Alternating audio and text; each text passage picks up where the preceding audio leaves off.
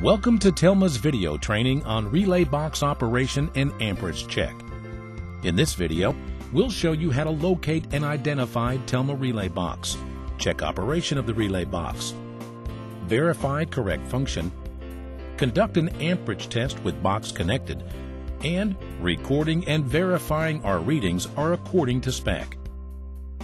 This is the power side of the Telma system and is the first step when starting to troubleshoot. We'll need a few tools for this test.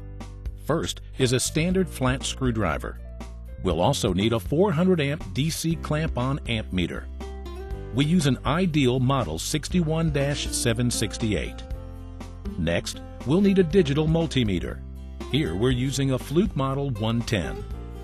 Also needed is a jumper lead with alligator clips. This aids in the checking process.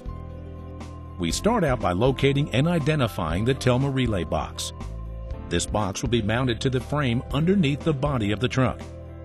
It can be mounted either on the driver's side of the frame or on the passenger side.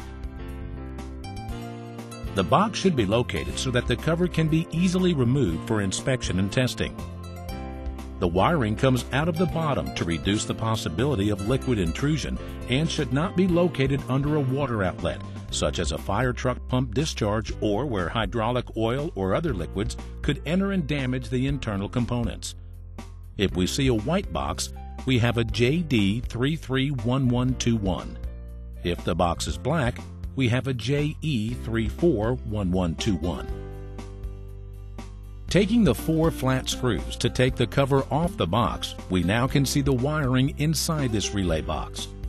Looking left to right, we'll see the first post has a 6-gauge wire on it. This is the ground wire for the box, labeled either M or minus sign.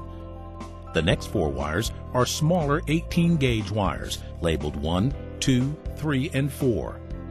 The E terminal is an unused power terminal. Then we see a red 2-aught wire in the center. This is the main 12-volt positive, coming directly from the battery positive through the battery disconnect switch, if equipped. On the right side of the box, we see 6-gauge wires labeled Roman numeral 1, 2, 3, and 4. The last wire at the right is labeled S. This wire is used to turn on the brake lights when the Telma is activated and is only used in the off-throttle and hand control applications. We'll notice a few differences in the boxes. On the white box, there are 4 mechanical relays at the top of the box and a fuse on the face of each relay.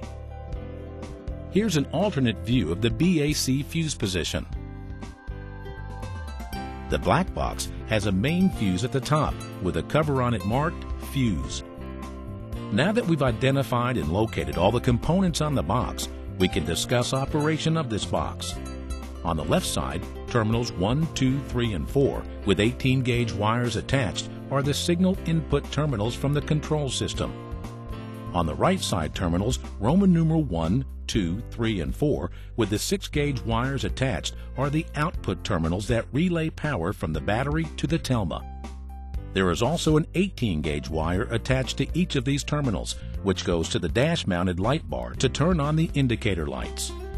This is a simple relay box. When, for example, signal input terminal 1 gets ignition plus, output terminal Roman numeral 1 will turn on and supply battery power to the terminal, as well as the dash indicator light number 1.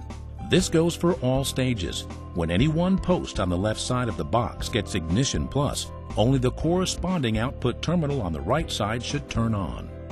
Now that we know how the box operates, we can dive into doing the full amperage test on the Telma system.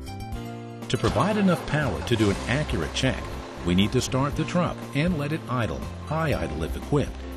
Remember to place both the multimeter and the amp meter so you can easily see both screens at the same time. In doing an amperage check, we need to gather the truck voltage as well as the current draw during the test. We connect our 2 digital multimeter leads to alligator clips and clip that onto the positive and negative lead of the relay box. Here we see 14 volts DC, which is the truck's battery voltage. Next, we connect one end of the alligator clip to the positive post to use as a jumper wire. Our clamp-on amp meter should go around the main positive red wire going into the relay box in the center. This will give us our total current draw for the Telma. Now we're ready to record our data. We'll need to record amperage and voltage at the same time. So, we take our jumper wire that is connected to the 12-volt power wire and connect it to the terminal marked 1. Record the voltage and amperage at the same time. Then, we follow the same procedure for the next 3 stages. Use the jumper wire to enable the Telma on each of the 4 stages individually and record the voltage and amperage. Now we have our data. We can verify it is correct by consulting the Telma Quick Reference Guide.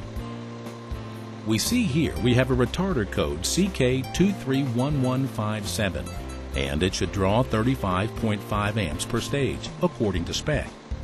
Our data shows we were drawing an amperage of 36.3, so this system is operating correctly. That concludes our relay box operation and amperage check video.